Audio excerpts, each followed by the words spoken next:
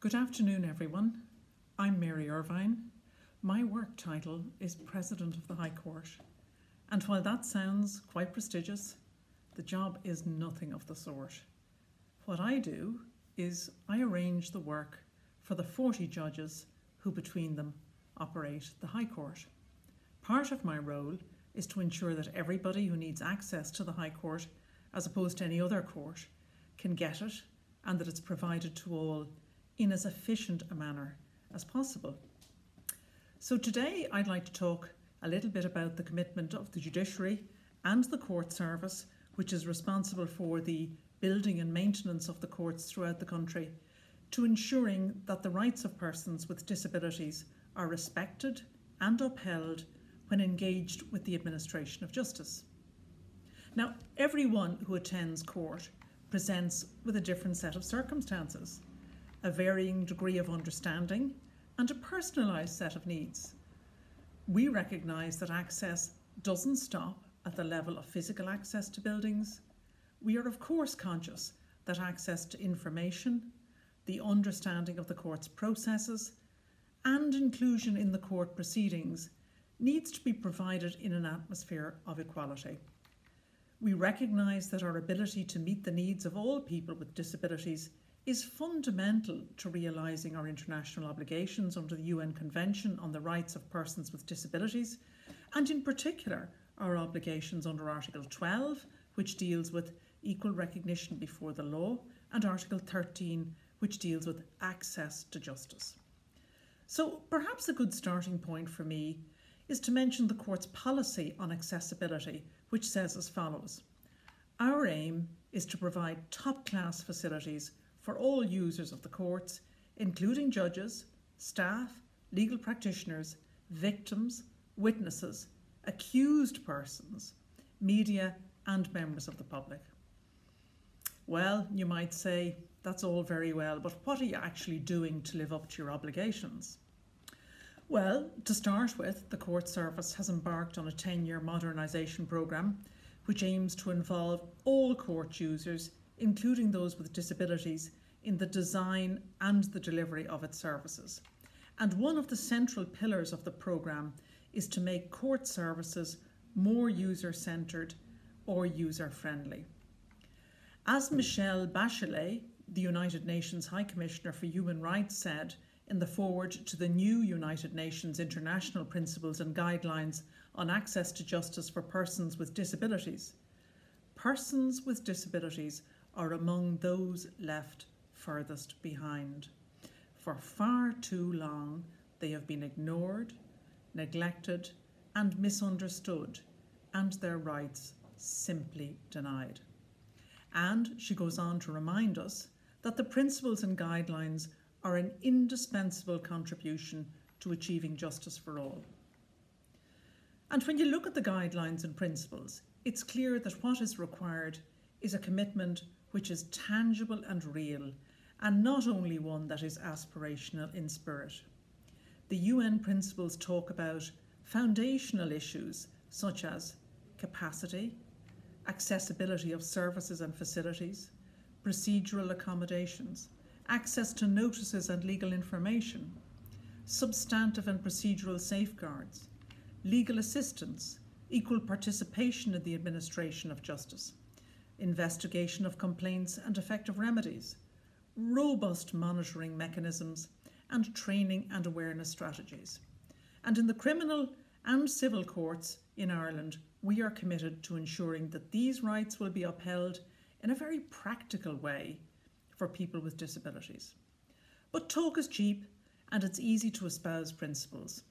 Also, I think it's only fair to accept that we, the judiciary and the court service, are still some way off to meeting our desired goal. And unless we take actual concrete steps to make the necessary changes to implement the guidelines in a meaningful way, we are simply not meeting our obligation to ensure that all persons, including those with disabilities, are able to access the courts in a manner which upholds their dignity. Every possible practical accommodation must be made to respond to the needs of a court user with a disability. Now, I'd like to spend a few minutes talking to you about two issues. First, I'd like to give you a practical overview of the mechanisms in place which might assist court users with a disability. Second, I'd like to speak very frankly about some areas in which I think there is a lot of room for improvement. I'm going to outline a few initiatives which we have taken and which I hope will show how committed we are to bridging the gap between the theoretical foundation of disability rights and inclusion and the lived experience of persons with disabilities who attend the courts. At the outset, it must be recognised that attending court, whether as a person with a disability or not, is an inherently stressful and difficult experience. It can be hard to know where to go, what to expect, how to interact, and perhaps these anxieties are heightened, particularly for those with disabilities, by additional current COVID-19 restrictions, such as social distancing and number limitations in courtrooms. In this regard, I would firstly recommend that any court user should read the Explaining the Courts publication, which is available on our website. It gives a range of information on how the court process works, including what happens in court, who's who in the court, and what happens after trial. There are information graphics or pictures which show where the various people sit in court and what role they play. This can ease anxiety ahead of attending court and possibly assist court users identify the parts of the process with which they may need additional support. Once a court user is aware of what aspect of a court proceeding might be difficult for them, a number of additional supports are available to accommodate people with disabilities. From a very practical standpoint, it is important to know how to access these supports. As a starting point, a court user should reach out to the court's Disability Liaison Officer, who will then formulate a coordinated approach to ensure that every court user is accommodated in accordance with their specific requirements. We acknowledge that accessibility is not a one-size-fits-all project and that bespoke arrangements are often necessary. It goes without saying that a proper plan to best meet the needs of a person with disabilities might require the involvement of a range of people, including the Disability Liaison Officer, the judge, his or her judicial assistant or usher, the court service estates management, and its support staff.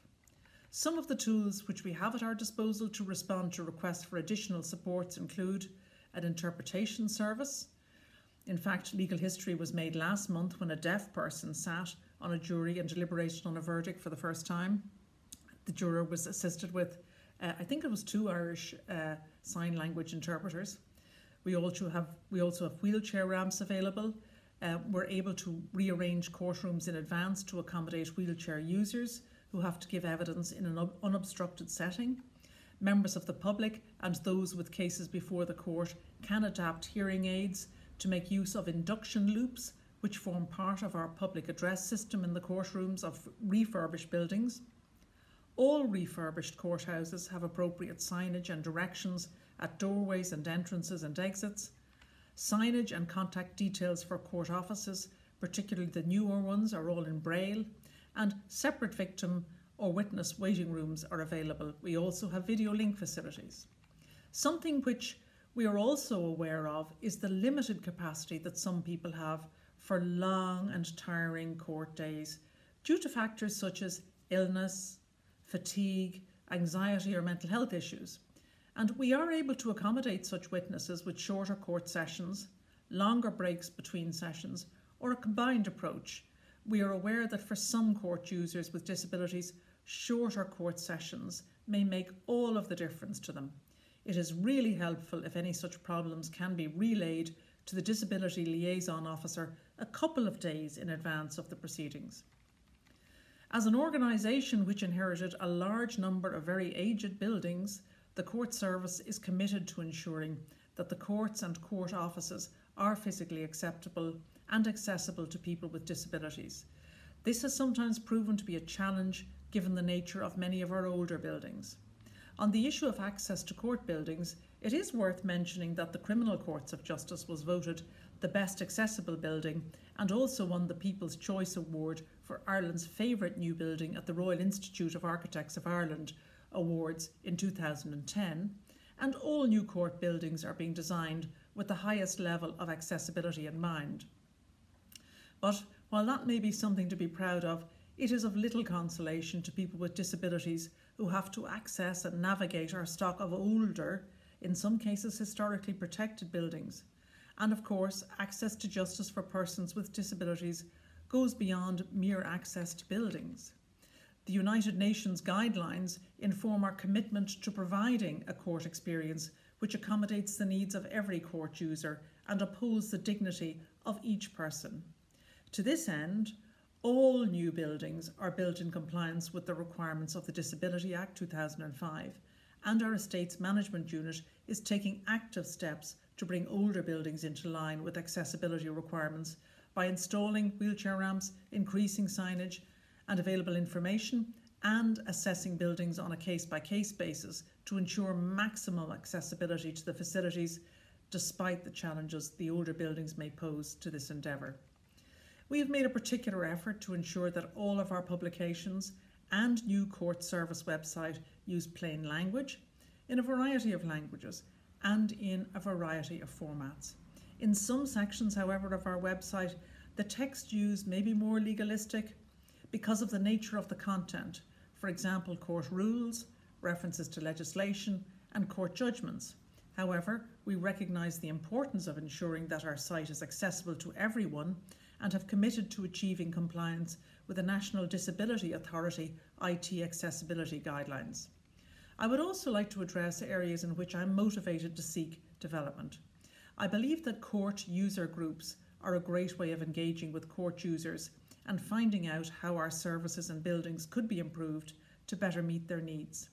And I believe it is essential that persons with disabilities be actively represented on those user groups. This is a project that I'm determined to bring forward in the High Court as a matter of priority. We need to have persons with disabilities play an active and influential role in the further development of our approach to inclusion in the court service. I am also happy to report that the Court Service Learning and Development Unit is presently working on a new training programme to be delivered to court staff, and this will address the needs of persons with disabilities in terms of both inclusion and accommodation.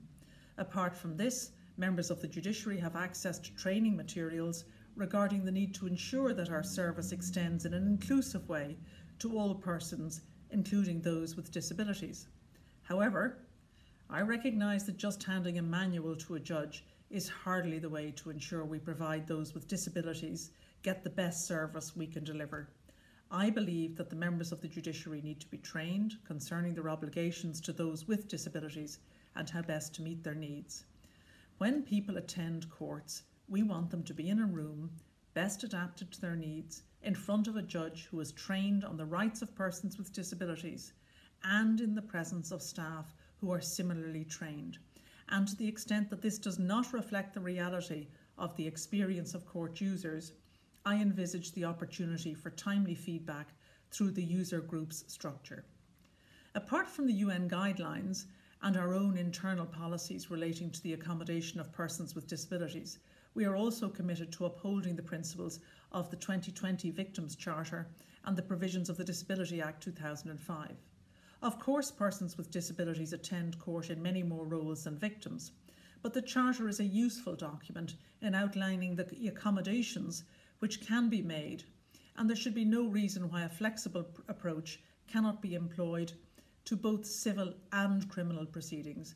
And indeed, the advent of COVID-19 has proved that we are capable of a very flexible approach to the use of courtrooms, which may be conducted in an unusual and often in remote circumstances, but yet still manage to uphold the principles of fairness. The 2020 Victims Charter describes the criminal justice system from the point of view of the victims of crime. It sets out their rights and entitlements to the services offered by the various state agencies working with victims of crime. The sections relating to disability say that we must, first, speak or write out to you in simple and easy to understand language, taking account of your ability to understand and make yourself understood.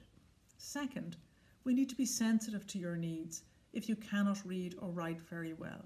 Third, we need to provide an interpreter and translation if English is not your first language, so that you can take part in the investigation or to act as a witness in court. Fourth, we need to take your specific needs and requirements into account if you have any form of disability. And finally, we need to treat you with dignity and respect, whatever your gender, race, religious beliefs, ethnic origin, sexual orientation, age, nationality, disability, economic circumstances, marital or family status, or if you are a member of the travelling community. When you contact any of the organisations named in this charter, please tell them of your specific needs so that they can try to address them. As I've already said, we invite and urge all court users who may have any special needs or requirements, either in terms of accommodation or support, to make these known to the Disability Liaison Officer, because I can assure you that the Judiciary and the staff of the court service are fully committed to the entitlement of persons with disabilities to access justice in the same way as those who have no disability. Before I conclude, can I take the opportunity to invite any individual or any representative group watching today's proceedings who feel they have ideas as to how we, the Judiciary and the Court Service, can better meet our obligations, to let us know of those ideas, either by writing to me directly or to the Liaison Disability Officer of the Court Service. Finally, I think it only appropriate to close this short address by acknowledging on behalf of the Judiciary and the Court Service our obligations to the UN guidelines, and by making a commitment to ensuring that our approach to accommodating the needs of persons with disabilities will amount to a lot more than a simple show of good intentions or a rhetorical declaration devoid of any practical effectiveness. Thank you very much.